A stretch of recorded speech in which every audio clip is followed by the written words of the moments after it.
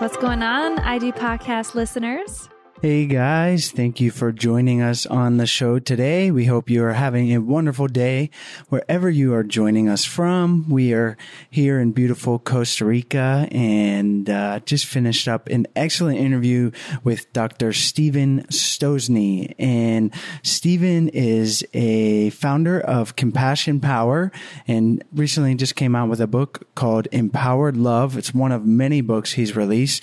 He's worked with over 6,000 clients to help them deal with various forms of anger, abuse, and violence, and has appeared on the Oprah.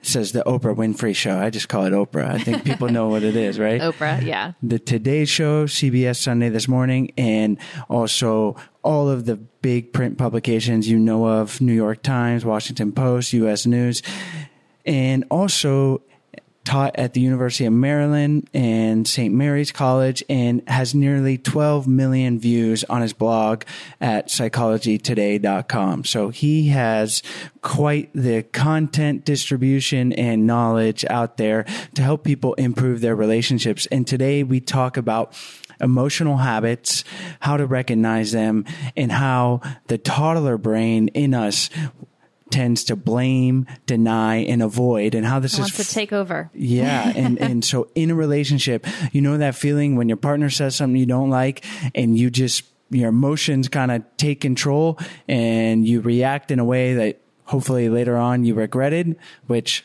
I am definitely guilty of doing it. That is our toddler brain. So it's formed when you're young, and we have a tendency to retreat to that when we become adults, and it's magnified in our relationships because we're constantly dealing with people and a person, and those emotions are coming up. So oftentimes this is a root of conflict. So Dr. Stosny gives us great information on how to deal with it. And you may be asking yourself how you can eliminate these emotional bad habits in your life and in your relationship. And Stephen gives us a bunch of exercises that we can do to help eliminate those bad habits. And one of the recommendations he gives is, wasn't it they're doing it 600 repetitions? So doing it 12 times a day for 6 weeks. And that is a potential way to help eliminate these bad habits. Yeah, it was a research project that he had, and he had them go through an exercise, but that might sound pretty intimidating, but it's actually, you don't have to sit down and drill it. But if you make an effort that every time you feel that anger, and then rather than letting those emotions take over your response, ask yourself, why are you feeling this? What's the underlying thing? Don't be so quick to blame, and ask maybe, how can I make this situation better? You have to laugh. He gave an example that early in his marriage, he blamed his wife for the rain at a picnic. And that's how bad, I mean, he admits that he was in it. And so we can definitely be on the extreme. Before we continue on to our episode today, we have an announcement, and that's that we are doing a retreat in Hood River, Oregon this summer. Yeah, Hood River is an amazing spot, and there is no better way to improve your relationship than trying new things together. And Hood River is the perfect place to do this. It's in the Columbia River Gorge. It's a national scenic byway. It is stunning. We've spent about 5 summers there. I always go there for stand-up paddle racing, and we will be doing a lot of fun activities with you guys. There's whitewater rafting. We'll be doing stand-up paddleboarding, waterfall hikes, wine tasting in the vineyards there, and there's orchards, and it's absolutely beautiful. You have Mount Hood, which is almost an 11,000 foot mountain that's covered in snow in the middle of summer. And it's just a beautiful place. And we want to share it with you guys. And we will also be doing relationship strengthening exercises each day. So you're going to be doing all these new things, which is always good for your relationship, and also doing deliberate practice in your communication and a lot of other things that will be led by a professional therapist. So we are looking forward to sharing this exciting time with you guys. Yeah, the retreat is going to be held on July 28th through August 2nd. in Hood River, Oregon, like we said. And you can find out more information on the retreat on our website at idopodcast.com. You can go up at the top of the website and you'll see where it says retreats, and you'll find all the information, even more details than what we said. And of course, if you have any questions, send them our way. Yeah, and you can also check the show notes for that link. And we had a lot of inquiries for our Costa Rica retreat, but we didn't really give enough time leading up to it for international travel. People were trying to get their passports sorted, and we definitely are going to put Costa Rica on the agenda for 2019. But for this year, we thought it would be a lot easier for you guys. You fly into Portland. It's super easy to get to. And it's kind of like it's not a well-known place, I feel like, because I didn't really know about Hood River too much, but it is like this hidden gem. It's not too hidden. A fair amount of people in the Pacific Northwest know about it, but it is stunning. You'll see the pictures on our website, and you'll see why it's such a special place. And we'd be excited to have you guys there and share it with you. So we hope you guys enjoyed today's show. And again, check out idopodcast.com or the show notes for information on the Hood River Couples Retreat. And we will definitely be talking about it more in the future.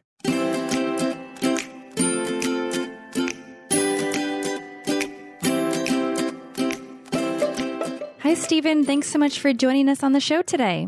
Oh, it's my pleasure. Stephen, we've given our listeners a little overview of your extensive background in helping people with their relationships. So why don't you take a minute, tell us about yourself and why you enjoy the work that you do?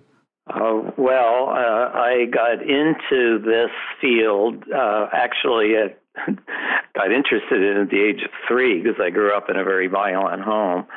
And when I went to graduate school, it seemed that I wanted to prevent homes from being like that. And the best way to do that is try to enhance and enrich relationships. So I started with a very pathological population and worked my way to a very normal population, trying to keep them from going wrong.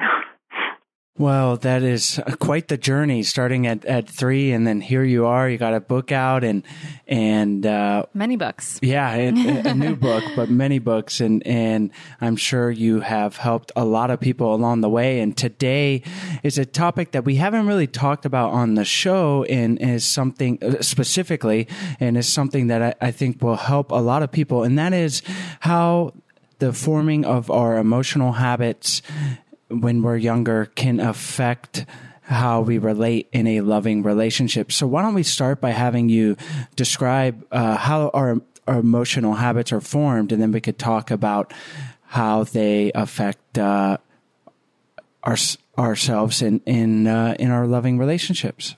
Okay, well, just as a background, your brain loves habits. And the reason is they're metabolically cheap. The difference in doing something habitually and having to think about it is many millions of multi-firing neurons. So the brain will do as much by habit as possible. And recent research shows that well over 60% of our daily activities are habituated. Now, you're most likely to fall into habits in familiar environments and in interactions with familiar people, which means the people you love. So that's when you're most likely to activate any kind of habit. And the habit, all animals, not just humans, will retreat to previously learned habits under stress. So when we're under stress with loved ones, we're likely to go back to emotional rate as far back as toddlerhood. And the reason for that is love relationships make you feel the most powerless over your own emotions and the most dependent on someone else for your well-being that you've experienced since you were 2 years old. So that's why they're more likely to get activated in love relationships. Now, the main habits that cause problems in a relation, I call them toddler brain habits because they started at about 2, are blame, denial, and avoidance. if you go into a room and a toddler has broken something, you ask them what happened, they will blame it on someone else. My daughter was an only child. She used to say, Jimmy, do it. That was her imaginary friend. She's now a lawyer. I'm waiting for our daughter to do that. She's now a lawyer because she figured out that Jimmy defense wasn't very good. So if blame doesn't work, you ask them what happened to the lamp. I don't know. Denial.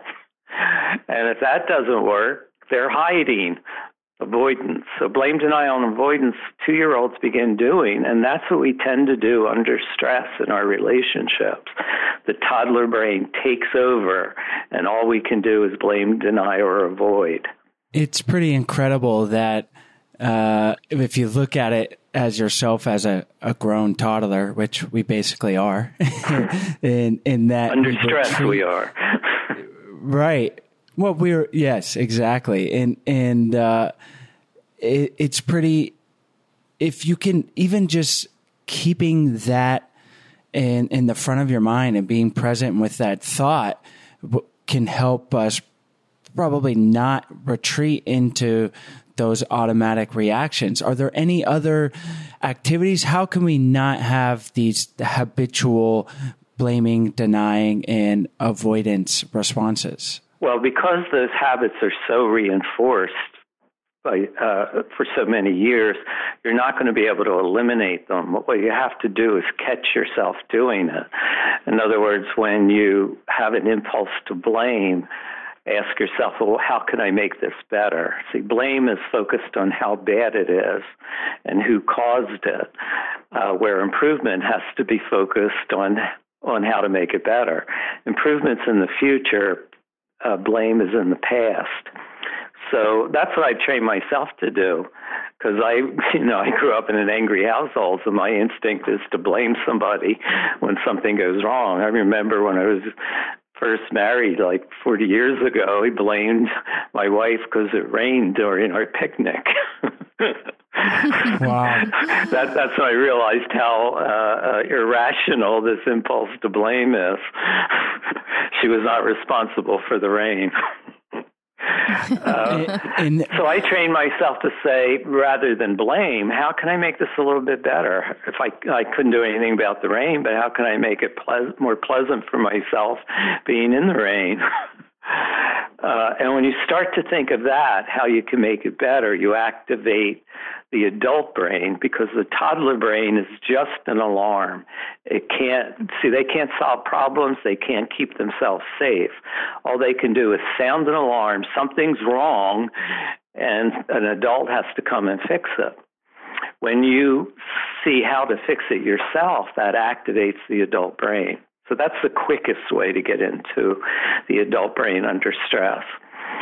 Now, the adult brain also has values. The toddler brain's mostly feelings. The adult brain has values.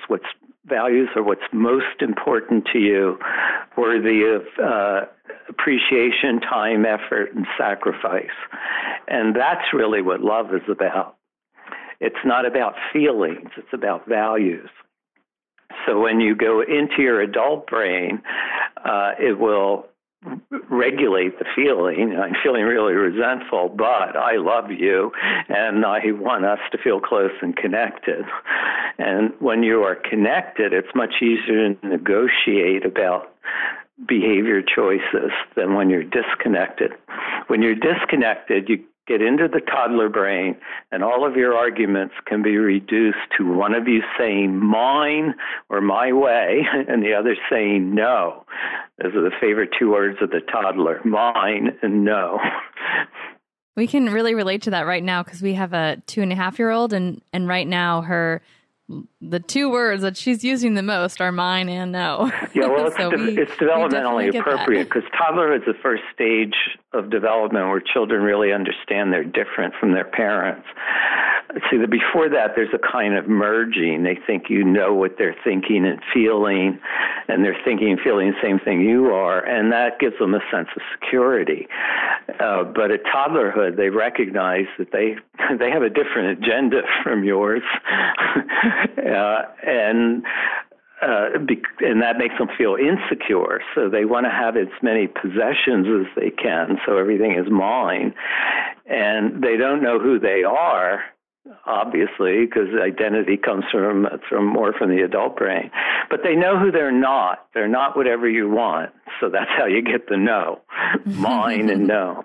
Now, I gave a talk to a group of psychologists recently, and one of them had a toddler, and I was talking about denial in toddler brain, and she came up to me during one of the breaks and said, my daughter was 2.5. She opened the door and let the cat out, and I said, "Did you let the cat out?" "No." "There he is. He's right in the yard." And the child looked out and said, "That's not him." It was just hilarious because they will go to any lengths to blame, deny, or avoid. So when it comes to habits and creating good habits and trying to get rid of bad habits, I feel like when it comes to habits, good habits are so much harder to create than getting rid of, or actually getting rid of bad habits that's equally as hard, I guess, as creating good habits. But, and I've read somewhere that it takes like 21 days to create a new habit. Is that true? Or is there any advice in terms of creating new habits or how to do it best? Yeah, it depends on how much the old habit is reinforced. And emotion regulation habits have been reinforced since you were 2, so they're much stronger than behavioral habits. See, behavioral habits are things like when you smell the cookies, you want one, that kind of thing. Those are easier to handle. Emotions are so much faster than conscious attention that you're already motivated to approach, avoid, or attack before you know before you can formulate that into any kind of thought. So the way you have to regulate or form new emotional habits is by practice. Our research shows it takes about 600 repetitions to really change an emotion regulation habit. We've developed a couple of techniques for doing that. You practice them. They only take less than a minute. You practice them like 12 times a day for 6 weeks, and then that forms a new emotion regulation habit. So the habit that gets us into trouble is something will happen and it'll cause a sudden drop in self-value. In other words, you'll feel insulted, disregarded, disrespected. And what you should do, the habit you want to develop, is when you feel devalued, do something that'll make you feel more valuable. But what we have learned to do from toddlerhood is to blame, deny, or avoid, which gives us adrenaline. And the adrenaline temporarily makes you feel more powerful. So instead of wanting to feel more valuable, we want to feel more powerful. Now, what makes you feel valuable are attachment behaviors, compassion, kindness, interest, trust, love. All of those make you feel more valuable. But when we choose power over value, we're going to probably devalue our loved ones, which is going to make it much, much worse. There is so much to unpack here, and it's really fascinating, the research that you mentioned. So what can someone do? You said like 600 repetitions of an exercise to change an emotional habit. What can you give us the specific exercise or an exercise that someone could do to try to get those gut reactions, those negative ones, out of their system? Yeah, we actually have 3 of them because we deal with clients in highly distressed relationships. But I'll give you the one that is really for everybody. Whenever you get angry or resentful, you're not just angry or resentful. In fact, that's one of the discoveries in how emotions work, is that you never just have one discrete emotion. There's like a family of emotions. Because emotion is stimulated by change, either in the environment or by something you're thinking, or a physiological change even, or something you remember. The change activates the emotion, but your brain doesn't know which emotion is going to be appropriate, so it'll activate several, and then whichever one you focus on comes into consciousness. Now, most of us get into the habit of focusing on the strongest emotion, anger, when there's a change. A prime example of that is when you're driving and something abrupt happens, like a car whizzes by you or cuts you off or something. That gives you a shot of adrenaline. Now, what you've got there is three emotions: fear, shame, because you feel like you're devalued by this other driver who doesn't know you, but it's not rational, and anger. Those three. Now, what we tend to focus on is the anger. So you get angry when somebody does that, but there's also fear and shame. So an easy way to regulate emotions, if I'm angry, what might I also be afraid of? And what might I also be ashamed of? And as soon as you do that, the focus goes to all three emotions equally, and you're not nearly as angry. So just practice that. What am I afraid of? What am I ashamed of? See, the shame in relationships is really important because we feel shame when we violate our deeper values. But it's not a punishment. It's a motivation to be true to your deeper values. So if when you're angry at a loved one or resentful, you're also feeling shame. The shame will lead you to reform your emotional bond. The anger is going to damage it. I love that analogy of driving down the road because I think anyone that's driven on a highway can relate. And it is fascinating how we go towards anger as a natural response, and just I'm thinking about this in my head, just instances where I'm human. I'm getting angry more often than I would like, probably every day. But I feel like I'm a pretty well-balanced person, but we all are going to experience that. But even whether it's in our relationship or like if I'm waiting in line and practicing it there, like instead of getting angry and impatient, like asking myself, well, why am I feeling this way? What am I afraid of? Being late? And probably more often than not, the underlying case is something, I don't want to say trivial, but like maybe when we understand it, we go, it's silly to be feeling this way. Yeah. Well, resentment keeps you focused on what you don't want and how you don't want to feel. When you're waiting in line, when people get irritated at that, it's usually because they think they shouldn't have to wait in line. Resentment's the tyranny of the shoulds. It shouldn't be that way. It should be this way. And whenever you focus on something you can't control, like how long the line is, you feel powerless.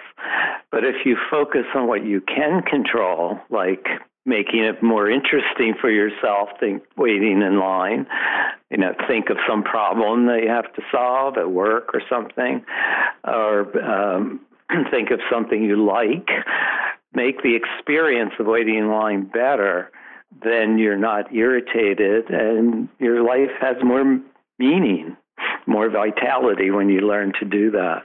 And another exercise I like to try to do when I find myself getting angry is and we've talked about this before on an episode we talked about with compassion, is kind of putting yourself in that other person's shoes, like maybe that person that's sped by, maybe they just didn't even see you, or maybe they're in a rush because there's been a family emergency, or the person that's in line who's working, they have this whole line of people that they have to deal with, and you're just kind of standing there. So kind of putting yourself in the other people's position may put some perspective on your feelings of maybe your life isn't so bad. Well, what it does is it gets you more in touch with your basic humanity. when we feel humane, we like ourselves better. When you're angry, you're actually demonizing someone. You're assuming the worst about their intentions. I mean, I've had people who were court-ordered because they did something really aggressive when they got cut off on the highway. And in their mind, that person knew everything about them and was purposely disrespecting them. Of course, it wasn't that at all. They either didn't see them or they were, in fact, in studies of aggressive driving, when someone cuts someone else off, they usually were cut off themselves a few cars down the road. And it got them aggressive, and then they drove aggressively. Aggressive driving passes car by car down the road. Yeah, and in the same way, I'm just picturing like that's negativity is spreading car by car, and that's in the opposite, it's something positive. Like if you smile at someone, or you're passing on positivity with your partner or with someone on the road or in line, then they're probably going to be more likely to pass that on. Yeah, we actually did an experiment that showed that, of just walking down. We had graduate students walking down the street, not really smiling, just looking like that. We called it a look of respect. You're looking at this person as you pass by them like they're a valuable person. But you don't say anything. You just think that. But what you're thinking changes your emotional demeanor. And the people, as they pass by, began doing that to other people. Emotion contagion is very powerful. The problem with emotional contagion, though, is that it has a negative bias, because negative emotions are more important to immediate survival, so they get priority processing in the brain. In fact, studies show that you need about 5 positive acts for every 1 negative just for it to be neutral. When it starts going above 5-to-1, life gets good. When it goes below 5-to-1, it starts getting bad. And that's good to apply to your communication with the partner. Like if you have something you want to express and it might be negative, but something you need to bring up, make sure that it's not being outweighed. You need 5 times as much positivity in there to keep some sort of balance. Yeah, well, the trick with that is the positivity has to be routine, so that when something negative does come up, it doesn't stand out, because you planted all those flowers, so this little rock in your garden's not going to be that noticeable. But if there aren't many flowers, then the rock's going to stand out. You know, it's funny, when that 5-to-1 ratio first came to light, my daughter was a teenager then. You know, teenage girls can sometimes get kind of fresh-mouthed. They can't help it, but they grow out of it. She was sweet by the time she was 18. But she was 15 then, and she said something, really disrespectful, and I wanted to say something disrespectful back. But I thought, if I say this, I'm going to have to come up with 5 positive things. It's not worth it. It's a lot harder. That's one way to look at it. Yeah. It's like credit card debt. It keeps growing exponentially. Yeah, it's so true. Well, we talked a little bit about blame and when that habit comes up. How does denial and avoidance manifest itself in a relationship? Before we continue on, we're going to take a short break to tell you about our sponsors. So the first thing I thought about when I heard about Lola is that Chase and all the other men out there are going to be rejoicing, and that's because no more trips to the drugstore to buy their wife's or their girlfriend's tampons. Yeah, you were nice to me and probably only made me do that once or twice out of desperation. And of course I obliged, but it is, we're all grown-ups here, but it is a little awkward be nice for a guy. You men out there. For sure. Well, Lola is a monthly subscription that delivers a fully customizable box of organic tampons, pads, and liners right to your doorstep. And I love how you can personalize exactly how many tampons and pads are in your box. And most importantly, they are 100% organic and BPA free.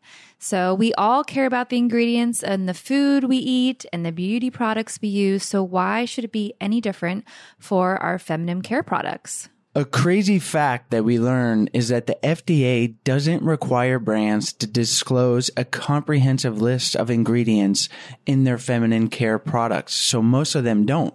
Major brands use a mix of synthetic ingredients in their products, including rayon and polyester.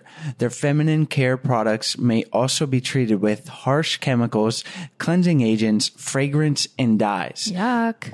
Sorry, I had to add that in there. Yuck. Lola allows you to select your shipment frequency and cancel, skip an order, or modify your subscription anytime. Lola will email you 2 days before your box ships, and they pride themselves on no surprises or gimmicks. So for 40% off your first order, visit mylola.com and enter the promo code IDO when you subscribe. That's mylola, mylola.com, and enter the promo code IDO, mylola.com. Today's episode is also brought to you by Audible. Get a free audiobook download and a 30-day free trial at audibletrial.com/IDO podcast. There are over 180,000 titles to choose from, including our recommended book, Love Lands, by psychotherapist and previous guest on our show, Dr. Deborah Campbell. Chase and I are both in the middle of reading the book, and it's pretty amazing. To download your free audiobook today, go to audibletrial.com/IDO podcast. Again, that's audibletrial.com/IDO podcast to get your free audiobook of Love Lands. Well, denial is, it's two ways. One is denying the complexity of it, so you're oversimplifying. But it's usually denying responsibility. So, I didn't do that, or it's not my fault that happened, it's someone else, or I don't know. I didn't know that I was looking at that I'm going to use Chris Hemsworth. My wife has a crush on Chris Hemsworth, the Thor character. Who doesn't? So, I didn't know I was staring at him with his shirt off. That's denial. Blame is the primary one, though, and the others often follow from blame. If you feel blamed, then you're likely to deny or avoid. That's why blame, one of my favorite quotes from book, I think I put it in every book I've wrote, the road to psychological ruin begins with blame. Yeah, you're not taking personal responsibility, and that's one of the and you're losing power. Things. You can't make it better when you blame it on someone else. See, what you get out of blame, it's a temporary transference of shame. It's not my fault, it's your fault. So it's scapegoating someone else. But what you lose is the ability to make your experience better. So for that momentary reduction in shame, you're making yourself powerless. But these are defenses designed by toddlers. They're not going to be clever. What I tell people is you wouldn't drive in a car designed by a toddler or ride in a plane designed by a toddler, so don't use coping mechanisms designed by a toddler. So true. It's actually cute when toddlers do it. It's not so cute when adults do it. Yeah. Well, we'll have to keep reminding ourselves when Stella keeps telling us, no, mine, and all of those things. As long as we can get it out of her when she's 18 or make her aware of it, and hopefully before 18. Yeah. The mine and no actually goes away at about 3.5. Then they get really sweet again. We'll look forward to that. You know what it is? They figure out that they can be themselves and still have a good relationship with you, and they get confused about that, and when they're 2. But by 3.5, they know that they can love you and disagree with you.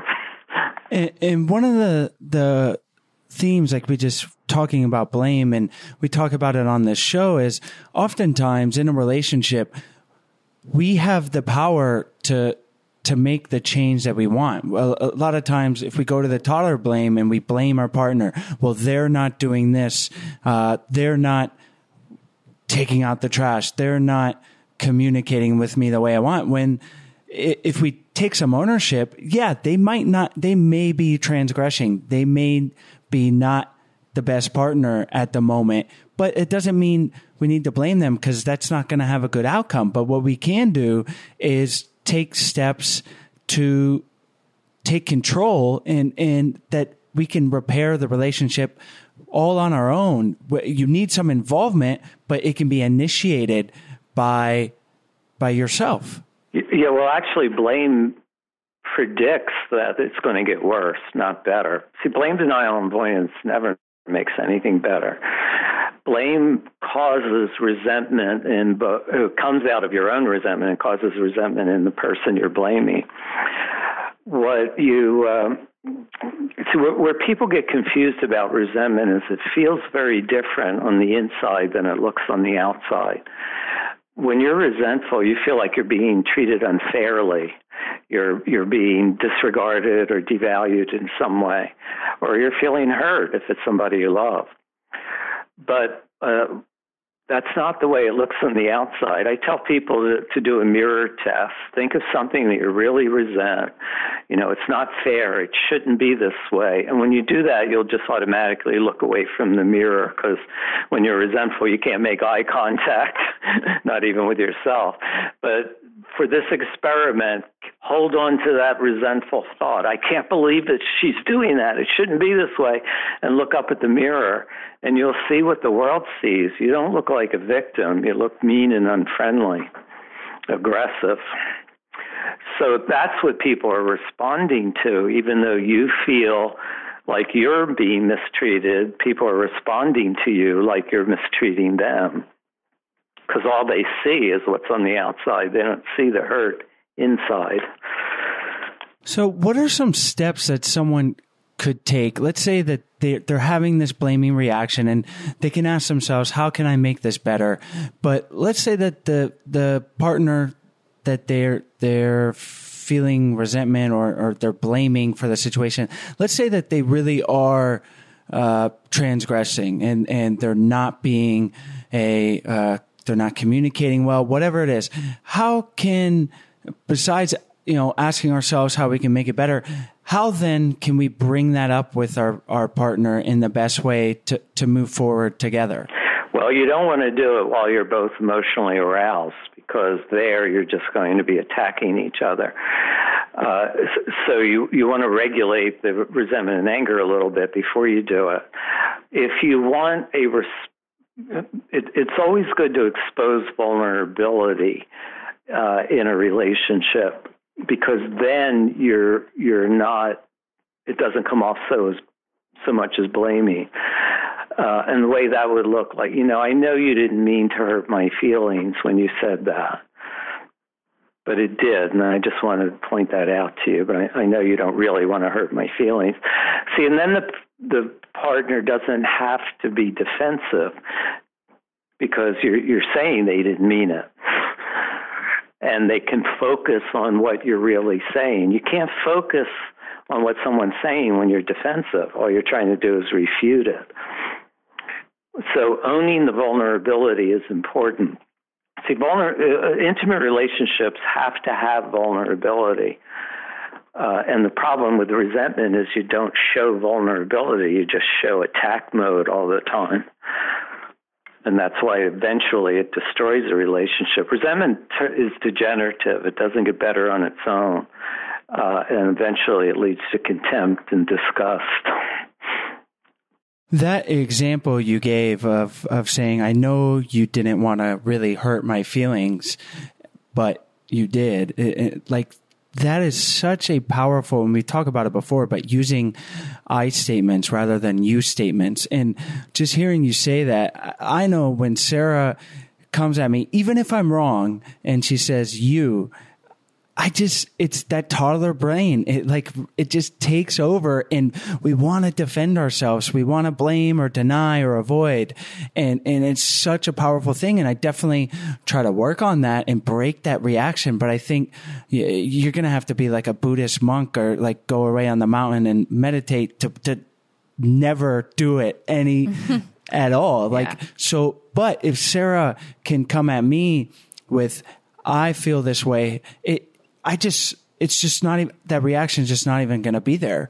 It's such a powerful thing. And it's an example of taking the power into your own hands, and your partner may be wrong, but you can address the situation and be proactively moving in a great direction just by saying, I know you didn't mean to hurt me, but it's such a powerful thing.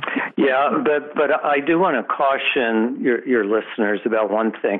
I don't like to model words, what I should say when I'm aroused, because then it has a good chance, because you have to translate the feeling into words, it has a good chance of coming off as phony or manipulative. Rather, what you want to do, keep in mind, is you want to focus on your common value. Your common value is the emotional bond between you, and you both want that. You both want to feel close and connected. So how are we going to feel closer and more connected? We're not going to do it by saying, you hurt my feelings. We're going to do it by, I know you don't want to hurt my feelings. That's our common, and I don't want to hurt your feelings. That's our common value. So focus on what the common value is. That works very well with disagreements about the children, too. You know, parents always will have some disagreements about how to raise children or what interventions to make. But if you focus on the common value that you both want the best interest of this child, it's much easier to negotiate. And I feel like when you say, like what you said, I know you don't mean to hurt my feelings, it takes away any element of potential criticism that your partner could feel by saying, you know, you did this. So I think it definitely eliminates any more potential conflict to arise from that situation. Unless your partner is so emotionally aroused. See, when you're very emotionally aroused, you will perceive it, almost anything, as an attack. That's why I prefer that people don't try to interact until they can get to their core value, I call it, get to that place where they want to make it better. When you're resentful or angry, you don't want to make it better. It's not for ties, it's for prevailing, for winning. The other person has to submit. And it's very hard, no matter what words you use, to take that emotional tone out of it. So it's much better to regulate the emotion and then get to where your common value is. You want to feel more closer and more connected. See, another problem we talk about in empowered love is that feelings, when you focus on feelings, whatever it is, say I feel resentful. When you focus on the resentment, your brain will load into implicit memory lots of other times you felt resentful. And you're likely to select a behavior from those past resentments. And that's probably going to be critical, controlling, demanding, and it's going to make it worse. But if you focus on how you want to feel, so that would look like, I feel resentful, but I want to feel close and connected. Then your brain will load into implicit memory other times you felt close and connected, and you'll select a behavior more likely to get you there, because those were times when you were more open, you were more flexible, more compassionate, kinder, more affectionate.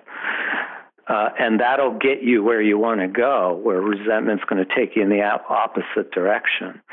So validate how you feel, but focus on how you want to feel. That's another great exercise to do. And we talked about blame and then asking ourselves how we can make this better, and then this is, when we feel angry, asking ourselves and focusing on how we want to feel.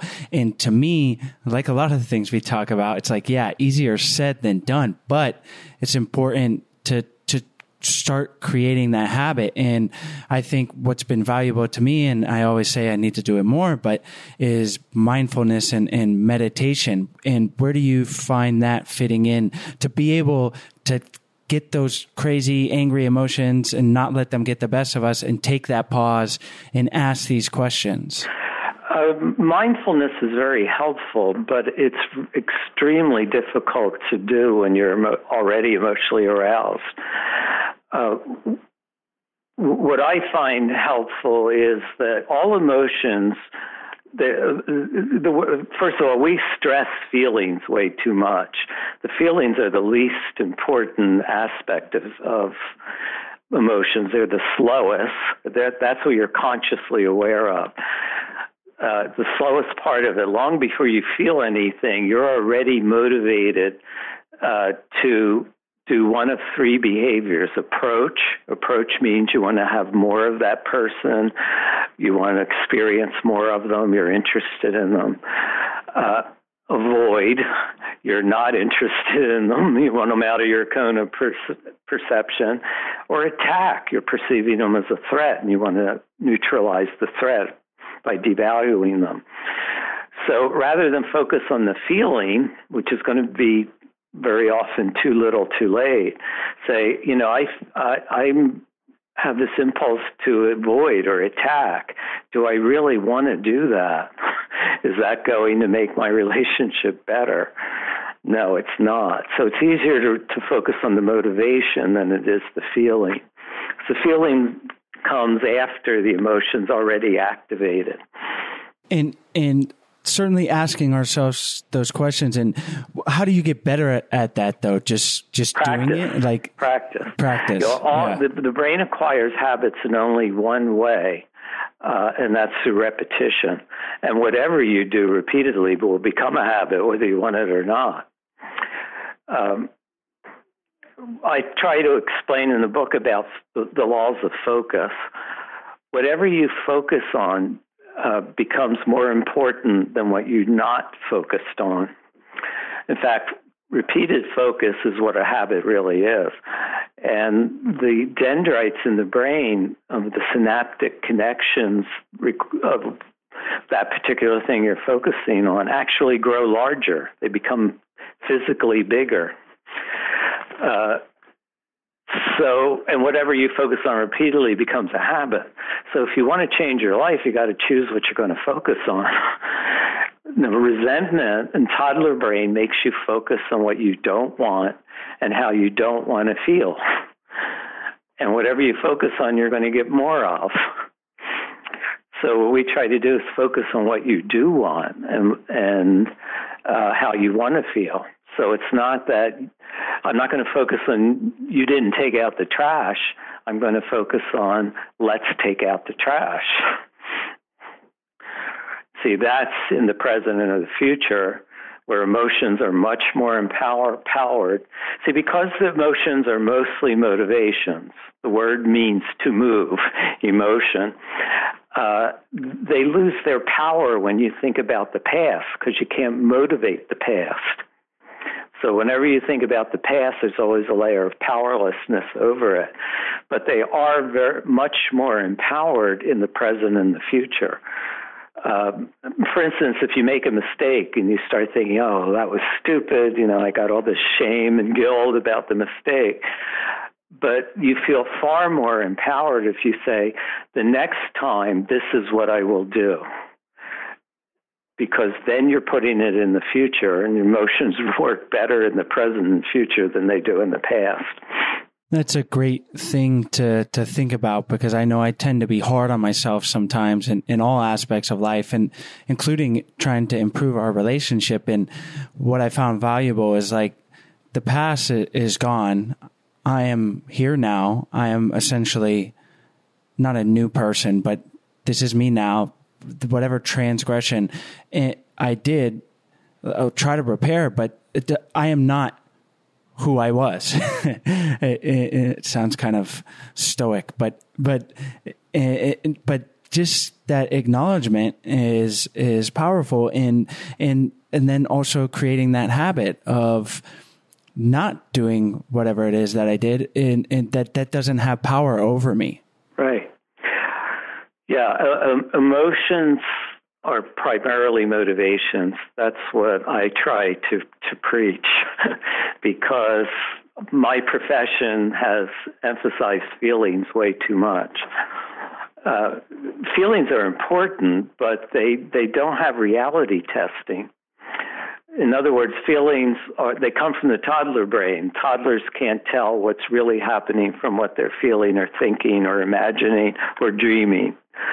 It's the prefrontal cortex, the adult brain, that tests reality. The way to understand that is the toddler brain alarm is like a smoke alarm. The smoke alarm goes off, you don't scream, we're all going to die. You look to see if there's a fire, because it's probably just somebody smoking or cooking. But you look to see if there's a fire, and if there is, you put it out. If you can't put it out, you leave the house. That's what the adult brain's going to tell you to do. The toddler brain confuses the fire with the alarm. So if the alarm goes off, there is a fire. If I'm angry at you, you must be doing something wrong. I just have to figure out what it is. If I'm afraid, you must be threatening. So they're self-validating as if they are reality. Feelings are not reality. They're a signal about a possible reality, and the adult brain has to check it out. You pay attention to it, it's an alarm, but you don't assume that it's reality. All alarm systems are calibrated to give false positives. In other words, you would rather be wrong 999 times thinking your wife is a saber-toothed tiger than be wrong once thinking a saber-toothed tiger is your wife. Well, Stephen, I love that analogy and that saying with the smoke alarm, and that feelings are not reality, and keeping that in the front of our minds can be a valuable thing. And then focusing on what is important, focusing on forming these habits, putting your attention there as a way to change these habits. So maybe even write it down or remind yourself every morning are going to be valuable things to do. So I think that's a great place to leave this interview with Sarah and I, and with our listeners. Focus on creating those good habits. So why don't we finish up by having you tell our listeners where they can find you online and a little bit about your new book, and then we'll say goodbye. Well, our website is CompassionPower.com, and the new book is called Empowered Love. Just came out last week, and it's mostly the concepts we've been talking about, a new way of looking at emotions that works much better. Their feelings are important, but they're not reality. And if you can keep that in mind, you can avoid a lot of the toddler brain issues, because the toddler brain makes them reality. If you know that they're not, that helps you switch into the adult brain. The adult brain coping mechanisms are improve, appreciate, connect, and protect. So you want to replace blame, denial, and avoidance with improve, appreciate, connect, protect. And as a reminder, I have that framed on my wall on the side of the bed I sleep in. So when I wake up in the morning, it's the first thing I see. There you go. I love that.